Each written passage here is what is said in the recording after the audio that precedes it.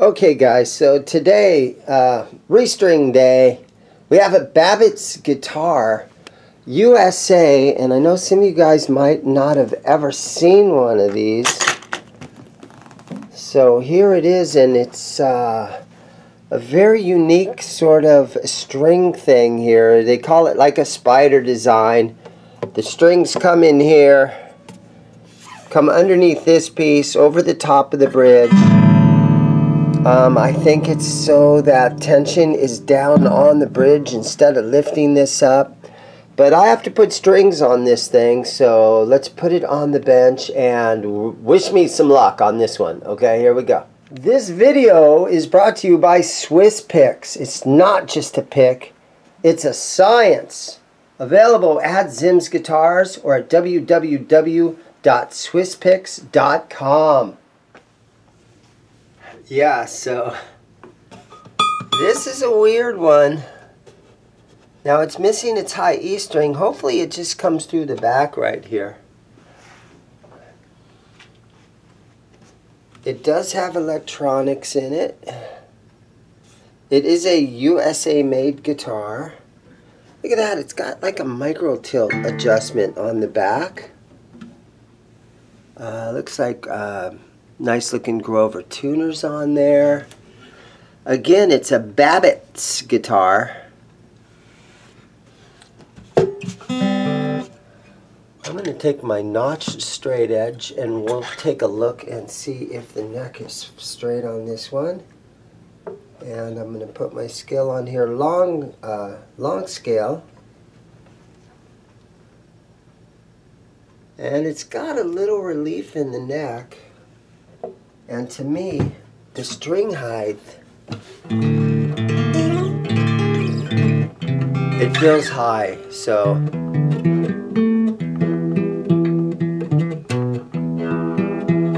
I'm gonna go ahead and take the truss rod off, the truss rod cover, and I'm gonna snug this truss rod down a little bit.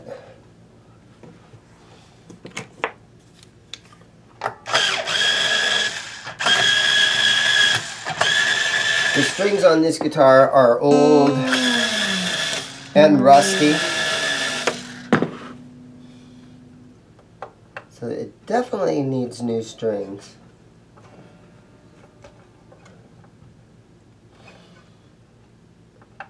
But the top of this guitar is very, very strange, unusual.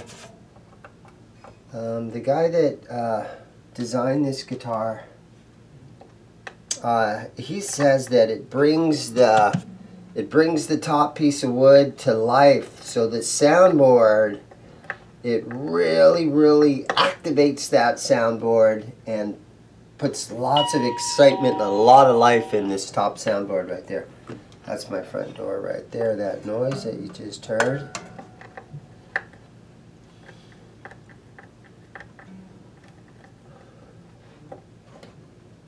And the brand on this again is called a Babicz.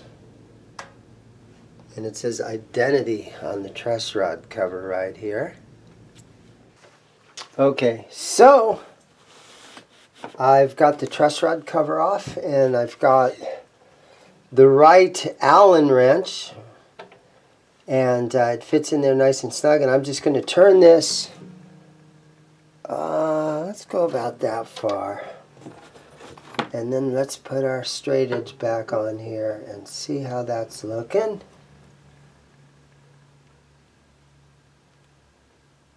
That has a little tiny bit of back bow right here now, so I think I'm going to leave it there. The strings are loose.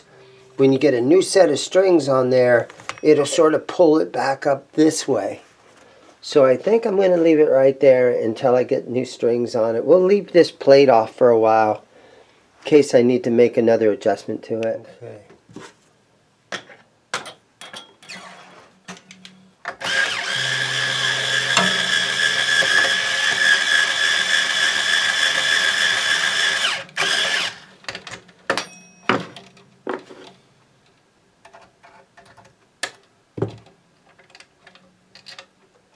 Okay, now I got to pay attention here to see how that string laid in there.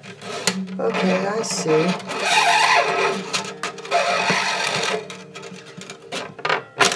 Just kind of runs right on through there. Very simple. Okay. This shouldn't be bad. I know what's going on now. Sometimes it just takes a minute until you get the hang of what's going on with something.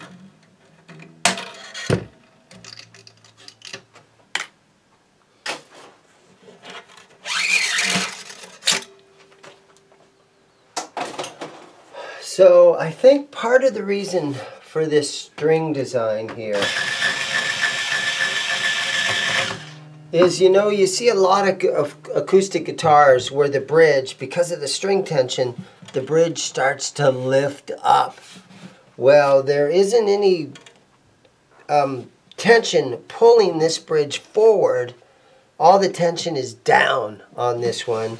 Plus I see that you have little Allen screws that are hooked all in here. So this thing is bolted down in here. So it's one of those designed guitars that you're never going to have to take the bridge off and reattach the bridge. It's never going to happen.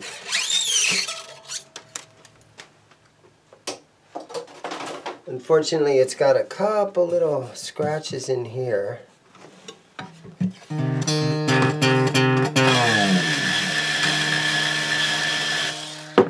But guys are always trying to come up with new innovations in the guitar world. And this was somebody's effort. And I think it was a good idea. I think it was a cool idea. And having all these strings all like a spider web across here, it just looks really weird. And so if you're taking this guitar out and playing shows with it, you know, after the show, people would be coming up to you, and instead of saying, hey man, I really love that last song you played, they're going to be coming up to you and they're going to be going, hey man, what's the deal with that guitar you have? So, you know, I don't know how many guys want to sit around and keep answering that question everywhere that they go. Sometimes you want the focus to be on the music that you make and not so much the gear that you're playing. Alright, so our nut, it is loose. And it seems like it was cut pretty good. Little tiny bit bigger. When you put your finger and your thumb on each side, it's pretty close, but maybe just a little bit wide. But this area right here seems nice and smooth. And so I'm going to use just a little tiny bit of wood glue. And I don't want to use super glue, because if there's ever a time where somebody wants to pull this nut off of here, don't use super glue because the rosewood will come with it. Okay, so we're just going to lay that down, back down in there. Try to get some of the glue residue off of each side. There we go.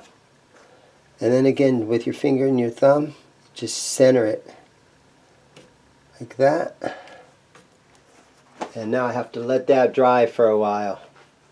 Well, one thing I can do while that's drying is with my 11mm wrench, I can snug down these tuners.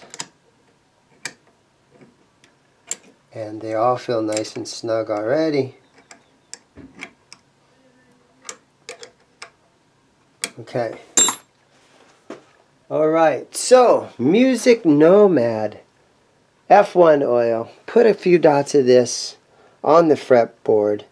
Petroleum and wax free, so there's no petroleum in here. Thank you, Jetta, for that. She's a happy girl.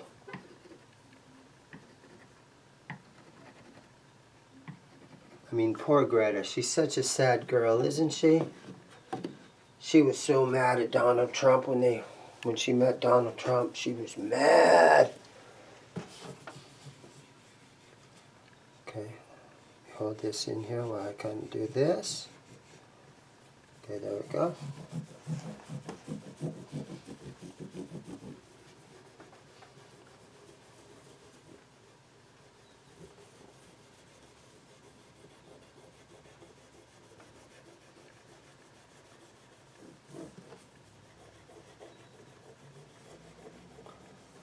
I don't see any fret wear on these frets. Down here in the cowboy chords, maybe just a little bit right there under the B string. But I don't think this guitar was played very often.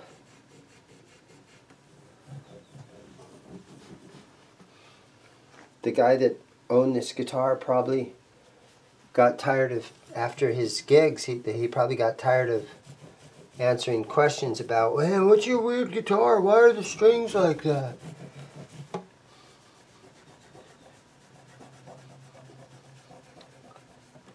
Answering questions about gear.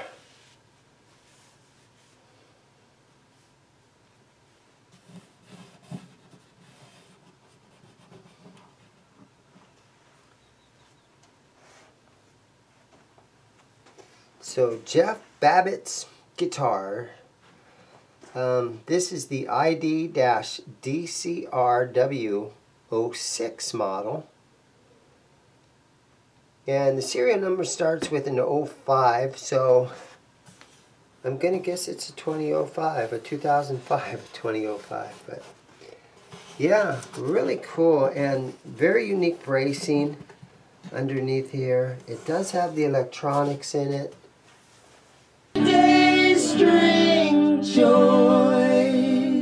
Okay, this beautiful guitar is going to get a pack of Elixir 10 through 47 nano web 80/20 bronze acoustic guitar strings. Great tone, long life, bright and focused and smooth. Boy, the way they describe stuff, huh?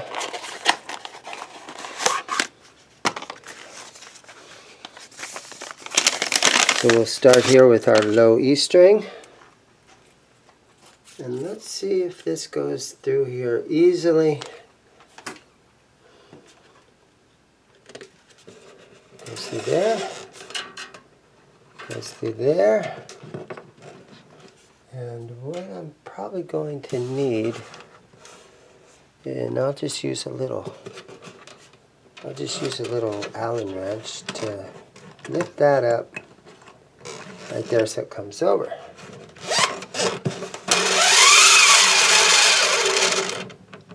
Okay.